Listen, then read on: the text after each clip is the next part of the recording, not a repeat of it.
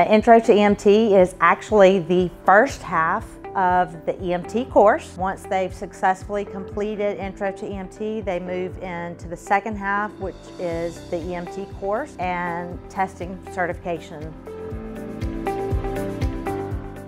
There's actually a couple of things that I hope students learn. The main thing, of course, is to be able to recognize and identify when somebody's having either a medical emergency or some type of trauma emergency, and to be able to respond and be able to help that individual.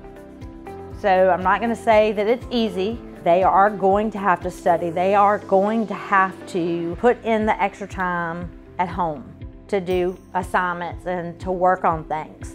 Somebody else's life is in your hands, and you could be the difference between them living or them dying.